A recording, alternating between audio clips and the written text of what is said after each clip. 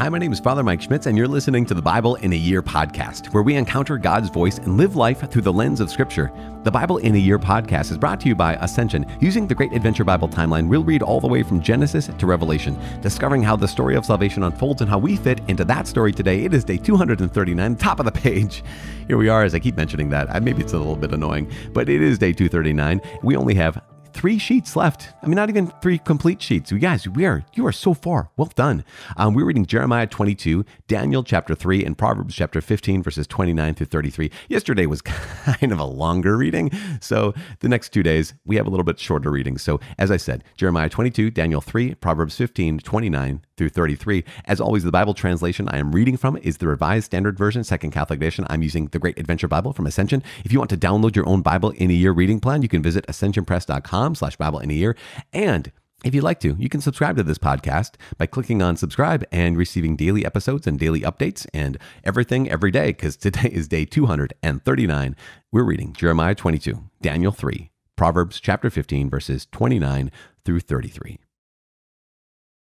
The book of the prophet Jeremiah, chapter 22, Exhortation to Repentance. Thus says the Lord, "Go down to the house of the king of Judah, and speak there this word, and say, Hear the word of the Lord, O king of Judah, who sit on the throne of David, you and your servants and your people who enter these gates. Thus says the Lord, Do justice and righteousness, and deliver from the hand of the oppressor him who has been robbed. And do no wrong or violence to the alien, the fatherless, and the widow, nor shed innocent blood in this place.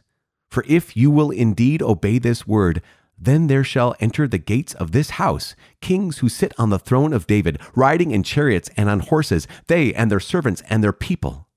But if you will not heed these words, I swear by myself, says the Lord, that this house shall become a desolation. For thus says the Lord concerning the house of the king of Judah, You are as Gilead to me, as the summit of Lebanon. Yet surely I will make you a desert, an uninhabited city. I will prepare destroyers against you, each with his weapons, and they shall cut down your choicest cedars and cast them into the fire. And many nations will pass by this city, and every man will say to his neighbor, Why has the Lord dealt thus with this great city? And they will answer, Because they forsook the covenant of the Lord their God, and worshipped other gods, and served them. Weep not for him who is dead, nor bemoan him, but weep bitterly for him who goes away. For he shall return no more to see his native land. Message to the sons of Josiah. For thus says the Lord concerning Shallum, the son of Josiah, king of Judah, who reigned instead of Josiah his father, and who went away from this place. He shall return here no more. But in the place where they have carried him captive, there shall he die, and he shall never see this land again. Woe to him who builds his house by unrighteousness, and his upper rooms by injustice, who makes his neighbors serve him for nothing and does not give him his wages, who says, I will build myself a great house with spacious upper rooms, and cuts out windows for it, paneling it with cedar and painting it with vermilion. Do you think you are a king because you compete in cedar? Did not your father eat and drink and do justice and righteousness? Then it was well with him. He judged the cause of the poor and needy, then it was well. Is not this to know me, says the Lord? But you have eyes and heart only for dishonest gain, for shedding innocent blood, and for practicing oppression and violence. Therefore, thus says the Lord concerning Jehoiakim, the son of Josiah, king of Judah, They shall not lament for him, saying, Ah, my brother, or Ah, sister. They shall not lament for him, saying, Ah, Lord, or Ah, his majesty. With the burial of a donkey he shall be buried, dragged and cast forth beyond the gates of Jerusalem. Go up to Lebanon and cry out, and lift up your voice in Bashan. Cry from Abarim, for all your lovers are destroyed. I spoke to you in your prosperity, but you said, I will not listen. This has been your way from your youth, that you have not obeyed my voice. The wind shall shepherd all your shepherds, and your lovers shall go into captivity. Then you will be ashamed and confounded because of all your wickedness. O inhabitant of Lebanon, nested among the cedars, how will you groan when pangs come upon you, pain as of a woman with labor pains? Message concerning Hananiah, the son of Jehoiakim. As I live, says the Lord, Though Coniah, the son of Jehoiakim, king of Judah, were the signet ring on my right hand, yet I would tear you off, and give you into the hand of those who seek your life, into the hand of those of whom you are afraid, even into the hand of Nebuchadnezzar, king of Babylon, and into the hand of the Chaldeans. I will hurl you, and the mother who bore you into another country where you were not born, and there you shall die. But to the land to which they will long to return, there they shall not return. Is this man Coniah a despised broken pot, a vessel no one cares for? Why are he and his children hurled and cast into a land which they do not know? O land, land, land, hear the word of the Lord. Thus says the Lord, write this man down as childless, a man who shall not succeed in his days, for none of his offspring shall succeed in sitting on the throne of David and ruling again in Judah.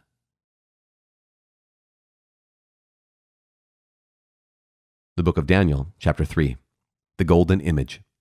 King Nebuchadnezzar made an image of gold whose height was 60 cubits and its breadth 6 cubits. He set it up on the plain of Dura in the province of Babylon. Then King Nebuchadnezzar sent to assemble the satraps, the prefects, and the governors, the counselors, the treasurers, the justices, the magistrates, and all the officials of the provinces to come to the dedication of the image which King Nebuchadnezzar had set up. Then the satraps, the prefects, and the governors, the counselors, the treasurers, the justices, the magistrates, and all the officials of the provinces were assembled for the dedication of the image that King Nebuchadnezzar had set up. And they stood before the image that Nebuchadnezzar had set up, and the herald proclaimed aloud, You are commanded, O peoples, nations, and languages, that when you hear the sound of the horn, pipe, lyre, trigon, harp, bagpipe, and every kind of music, you are to fall down and worship the golden image that King Nebuchadnezzar has set up. And whoever does not fall down and worship shall immediately be cast into a burning, fiery furnace. Therefore, as soon as all the people heard the sound of the horn, pipe, lyre, trigon, harp, bagpipe, and every kind of music, all the peoples, nations, and languages fell down and worshipped the golden image which King Nebuchadnezzar had set up. Therefore, at that time, certain Chaldeans came forward and maliciously accused the Jews.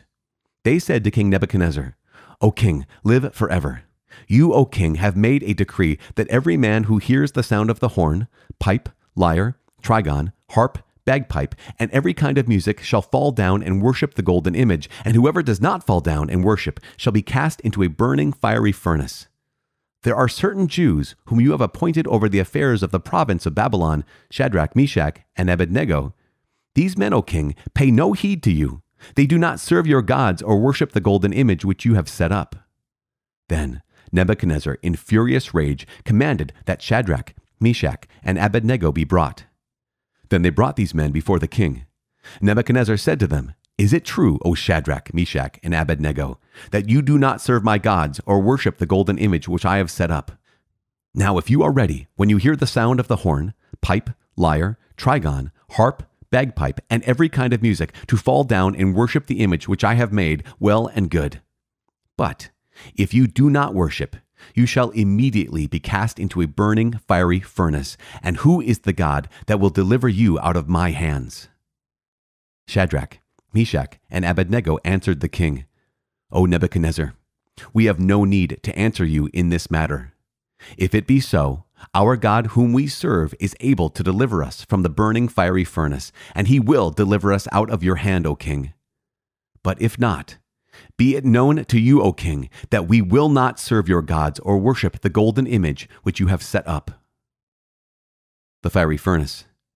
Then Nebuchadnezzar was full of fury, and the expression of his face was changed against Shadrach, Meshach, and Abednego. He ordered the furnace heated 7 times more than it was accustomed to be heated, and he ordered certain mighty men of his army to bind Shadrach, Meshach, and Abednego, and to cast them into the burning, fiery furnace. Then these men were bound in their mantles, their tunics, their hats, and their other garments, and they were cast into the burning, fiery furnace.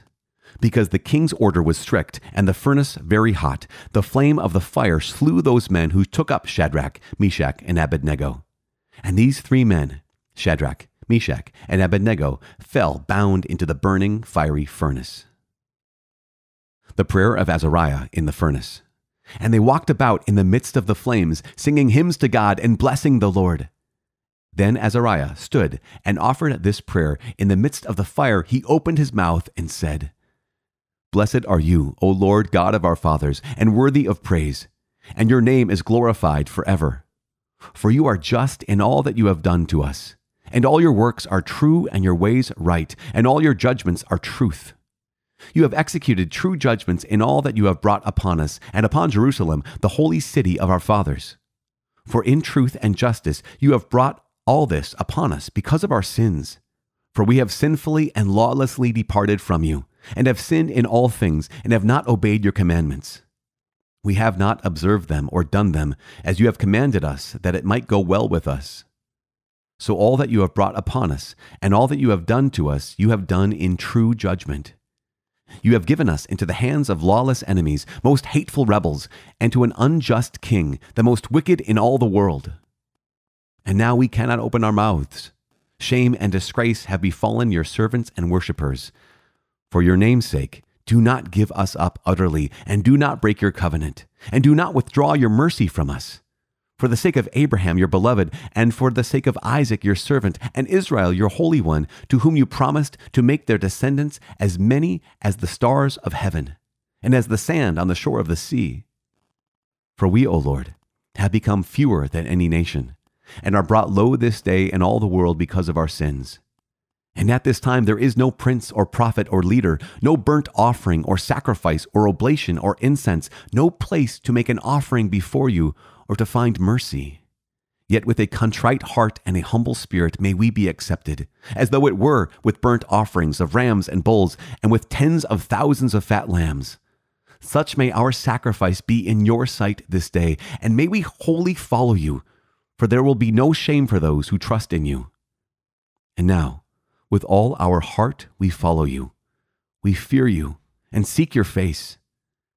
Do not put us to shame, but deal with us in your forbearance and in your abundant mercy. Deliver us in accordance with your marvelous works, and give glory to your name, O Lord. Let all who do harm to your servants be put to shame. Let them be disgraced and deprived of all power and dominion, and let their strength be broken. Let them know that you are the Lord, the only God, glorious over the whole world. Now the king's servants who threw them in did not cease feeding the furnace fires with naphtha, pitch, tow, and brush. And the flame steamed out above the furnace 49 cubits, and it broke through and burned those of the Chaldeans whom it caught about the furnace. But the angel of the Lord came down into the furnace to be with Azariah and his companions, and drove the fiery flame out of the furnace, and made the midst of the furnace like a moist whistling wind, so that the fire did not touch them at all, or hurt or trouble them. The Song of the Three Young Men. Then the three, as with one mouth, praised and glorified and blessed God in the furnace, saying, Blessed are you, O Lord, God of our fathers, and to be praised and highly exalted forever. And blessed is your glorious holy name, and to be highly praised and highly exalted forever. Blessed are you in the temple of your holy glory, and to be extolled and highly glorified forever. Blessed are you who sit upon the cherubim and look upon the deeps, and to be praised and highly exalted forever. Blessed are you upon the throne of your kingdom, and to be extolled and highly exalted forever. Blessed are you in the firmament of heaven, and to be sung and glorified forever. Bless the Lord, all works of the Lord. Sing praise to him and highly exalt him forever. Bless the Lord, you heavens. Sing praise to him and highly exalt him forever. Bless the Lord, you angels of the Lord. Sing praise to him and highly exalt him forever. Bless the Lord, all waters above the heaven. Sing praise to him and highly exalt him forever. Bless the Lord, all powers. Sing praise to him and highly exalt him forever. Bless the Lord, sun and moon. Sing praise to him and highly exalt him forever. Bless the Lord, stars of heaven. Sing praise to him and highly exalt him forever. Bless the Lord, all rain and dew. Sing praise to him and highly exalt him forever. Bless the Lord, all winds. Sing praise to him and highly exalt him forever. Bless the Lord, fire and heat. Sing praise to him and highly exalt him forever. Bless the Lord, winter cold and summer heat. Sing praise to him and highly exalt him forever. Bless the Lord, dews and snows. Sing praise to him and highly exalt him forever. Bless the Lord, nights and days. Sing praise to him and highly exalt him forever. Bless the Lord, light and darkness. Sing praise to him and highly exalt him forever. Bless the Lord, ice and cold. Sing praise to him and highly exalt him forever. Bless the Lord, frosts and snows. Sing praise to him and highly exalt him forever. Bless the Lord, lightnings and clouds. Sing praise to him and highly exalt him forever. Let the earth bless the Lord. Let it sing praise to him and highly exalt him forever. Bless the Lord, mountains and hills. Sing praise to him and highly exalt him forever.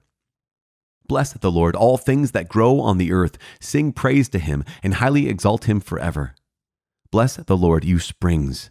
Sing praise to him and highly exalt him forever. Bless the Lord, seas and rivers. Sing praise to him and highly exalt him forever. Bless the Lord, you whales and all creatures that move in the waters. Sing praise to him and highly exalt him forever. Bless the Lord, all birds of the air. Sing praise to him and highly exalt him forever. Bless the Lord, all beasts and cattle. Sing praise to him and highly exalt him forever. Bless the Lord, you sons of men. Sing praise to him and highly exalt him forever. Bless the Lord, O Israel. Sing praise to him and highly exalt him forever. Bless the Lord, you priests of the Lord. Sing praise to him and highly exalt him forever. Bless the Lord, you servants of the Lord. Sing praise to him and highly exalt him forever. Bless the Lord, spirits and souls of the righteous. Sing praise to him and highly exalt him forever. Bless the Lord, you who are holy and humble in heart. Sing praise to him and highly exalt him forever. Bless the Lord, Hananiah, Azariah, and Mishael. Sing praise to him and highly exalt him forever, for he has rescued us from Hades and saved us from the hand of death and delivered us from the midst of the burning fiery furnace. From the midst of the fire he has delivered us. Give thanks to the Lord, for he is good, for his mercy endures forever. Bless him, all who worship the Lord, the God of gods. Sing praise to him and give thanks to him, for his mercy endures forever. Then King Nebuchadnezzar was astonished and rose up in haste. He said to his counselors, "Did we not cast 3 men bound into the fire?" They answered the king, "True, O king." He answered, "But I see 4 men loose, walking in the midst of the fire, and they are not hurt, and the appearance of the 4th is like a son of the gods." The 3 men are taken out of the furnace. Then Nebuchadnezzar came near to the door of the burning fiery furnace and said, "Shadrach, Meshach, and Abednego, servants of the Most High God, come forth and come here." Then Shadrach, Meshach, and Abednego came out from the fire, and the satraps, the prefects, the governors, and the king's counselors gathered together and saw that the fire had not had any power over the bodies of those men. The hair of their heads was not singed, their mantles were not harmed, and no smell of fire had come upon them. Nebuchadnezzar said, "Blessed be the God of Shadrach, Meshach, and Abednego, who has sent his angel and delivered his servants who trusted in him, and set at nothing the king's command, and yielded up their bodies rather than serve and worship any god except their own God. Therefore, I make a decree. Any people, nation, or language that speaks anything against the God of Shadrach, Meshach, and Abednego shall be torn limb from limb, and their houses laid in ruins, for there is no other God who is able to deliver in this way." Then the king promoted Shadrach, Meshach, and Abednego in the province of Babylon.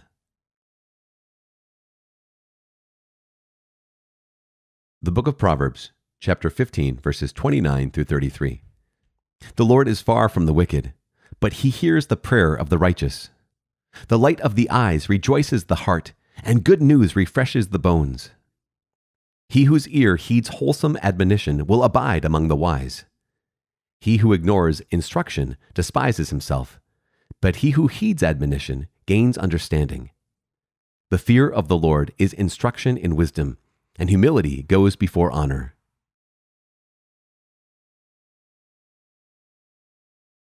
Father in heaven, we thank you so much. We give you praise and glory. Thank you for your word, and thank you for speaking to us and for constantly reaching out and constantly revealing your heart to us. We ask that you please help our hearts to receive you, help our hearts to hear you, and help our hearts to be more like you. Help us to love what you love. In doing so, to be in your image in this world, so that those who see us may get a glimpse at you. We make this prayer in the name of Jesus Christ, our Lord. Amen. In the name of the Father, and of the Son, and of the Holy Spirit. Amen. Oh, gosh, you guys. Oh, brother. So good. Jeremiah 22 is incredible. Daniel chapter 3 is kind of like 12 chapters in one. That was quite long, but also incredible. So Jeremiah chapter 22, Jeremiah is exhorting the people to repentance, right? And he makes it very, very clear. He's speaking to the king of Judah, essentially. There is Josiah. Remember, Josiah was the king who had the reforms, and Jeremiah knew Josiah. Jeremiah, he had a long time at serving as a prophet, and one of the kings he served under was Josiah. And then there's the son of Josiah, Shallum. And he basically, here is Jeremiah saying, listen, your father, Josiah, was a reformer, and you need to also be a reformer. One of the things that is so clear is that the people of the covenant, right, the people of Israel, or anyone who belongs to God, we're not only called to be faithful to the Lord God, right? To not fall into idolatry, but to be faithful to God, but also this consistent call to take care of the poor, orphans, and widows, to take care of the stranger even.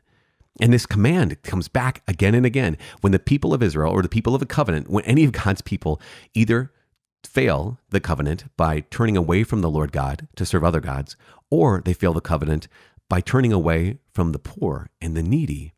This is an incredible sign of just the end, right? It's a sign of bad things are going to come, because part of covenant faithfulness is not only being faithful to the Lord God and worshiping him alone, but also being faithful to his commands to care for those who have no one to care for them. And that's just so powerful to continue to come back to for ourselves, because it's so easy, right? It's so easy to get caught up in our own stuff that we say, oh, I'm serving the Lord. I'm listening to the Bible. I'm worshiping him as he's asked me to do, but then not necessarily pay any heed or pay any attention to those who have no one else to take care of them. That's, as we said before, that's our job from God himself. If we want to be people of the covenant, our job is to care for those who have no one to care for them, which is a big burden, but also a grace. So that's Jeremiah, and we're moving forward in Jeremiah. We're going to keep on walking with Jeremiah for another couple weeks. We also, as I said yesterday, just started walking with Daniel, and we have this lengthy story about Hananiah, Azariah, and Mishael. Now, I mentioned this yesterday, that even the names of Daniel and Hananiah, Azariah, Mishael, I like to refer to them all by their Jewish names, by their Hebrew names. As I said, Daniel, Hananiah, Azariah, Mishael. When they got to Babylon, they were given new names.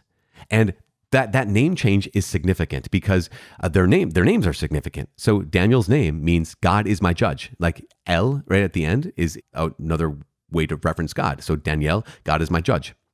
Hananiah's name in Hebrew meant beloved of the Lord, and not by just any Lord, but by the Lord, right? The sacred name of God. Hananiah, beloved by the Lord. Mishael, whose name is who is like God, right? So it's a Michael, basically. Michael means who is like God. Mishael, same name. Azariah, his name means the Lord is my help. All of these names, Daniel, Hananiah, Mishael, Azariah, all of their names actually refer to the God of Israel, right? Their names themselves refer to the Lord God, refer to God himself. When they get to Babylon and their names are changed, their names refer to the false gods in Babylon. So Belteshazzar, right, Daniel's name, means Bel's prince. Bel is a false god of Babylon. Hananiah's name is changed to Shadrach, which means illumined by the sun god, or illuminated, lit up by the sun god. Mishael, whose name means who is like God, is changed to Meshach, which name means who is like Shak, which is one of the Babylonian goddesses. And then Azariah, whose name means the Lord is my help, his name is changed to Abednego, meaning servant of Nego, which is one of the false gods of Babylon as well. So you think about this. This is not just a name change, like, oh, here, now you're in America, your name in France was Michel, now we'll call you Michael, or whatever, kind of something like this. We're actually changing not only what we refer to you as, but to whom we refer when we refer to you. Every day of Daniel's life, when he said his name, it was, God is my judge. It would refer to the God of the covenant.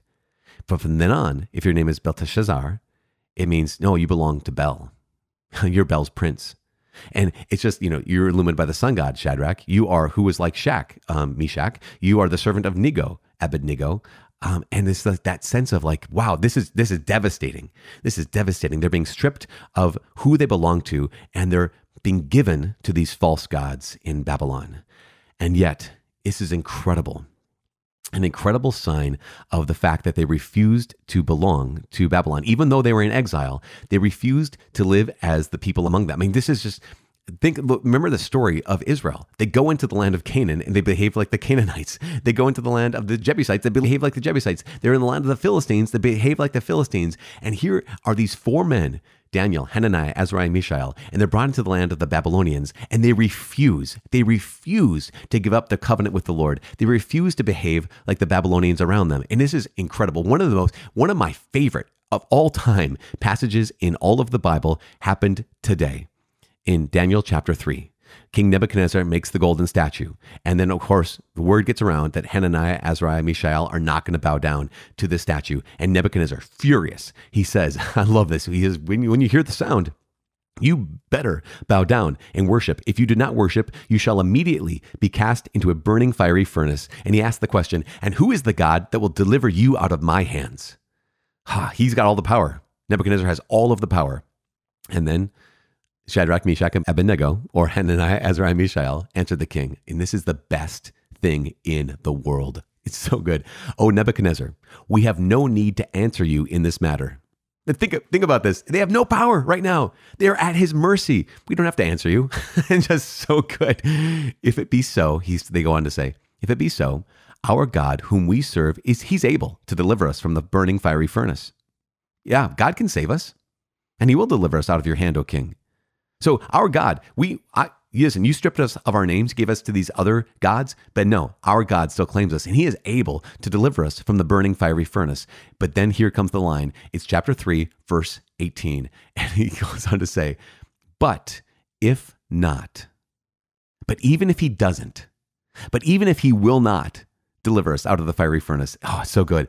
But even if he doesn't, be it known to you, O king, that we will not serve your gods or worship the golden image which you have set up. I mean, talk about faith. Talk about faith. This is incredible. It's one of the reasons it's one of my favorites of all time, because they declare their faith in the Lord God, and he can save us. But even if he doesn't, we're not going to be unfaithful to him. And then, the Daniel chapter 3 goes on in this incredible prayer of Azariah, just praising the Lord in the fiery furnace. And then goes on, the three of them continue the song of the three young men, praising the Lord in the fiery furnace. And there's this massive conversion that Nebuchadnezzar has after this whole thing. And they're taken out of the furnace. And Nebuchadnezzar still is a pretty mean guy. And he says, but I mean, in this case, he's using his meanness for maybe some good, where he says, if anyone insults the living God of Shadrach, Meshach, or Abednego, that they'll be torn limb from limb. So, I mean, he's still using his violence and his rage. In this case, he's using it for God. I mean, maybe that's a little bit better. I don't know. Tomorrow, we're going to jump into chapter 4, and Nebuchadnezzar has a second dream that has to be interpreted. And guess who's going to show up? Come back around. We didn't get to hear about Daniel at all in chapter 3, but we're going to go back to Daniel here in chapter 4 tomorrow. But what a gift. What an incredible gift to be journeying together. Day 239. Here we are. You guys are doing so well. Stick with this because, man, you're not alone. You're not alone. And we're praying together. We're listening to God's word together, being formed by this together. I am praying for you. Please pray for me. My name's Father Mike. I cannot wait to see you tomorrow. God bless.